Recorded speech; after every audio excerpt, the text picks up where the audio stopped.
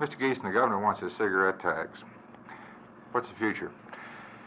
Well, John, let me say that the governor has decided that there are a number of priorities that were not met in the budget bill, although the Budget Committee and the Appropriations Committee, as he has stated, did an excellent job with it.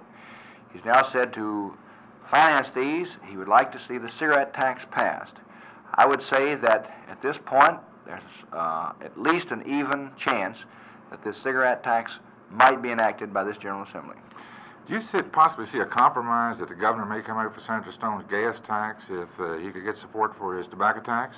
Well, certainly in the realm of legislation, compromise is the name of the game, and I'm sure that the governor is reviewing all possibilities as to how he can accomplish what he thinks is best for the Commonwealth.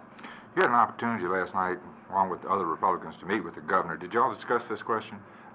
We certainly discussed the cigarette tax and how the funds might be used and how the tax might be enacted. What strategy are you going to use now?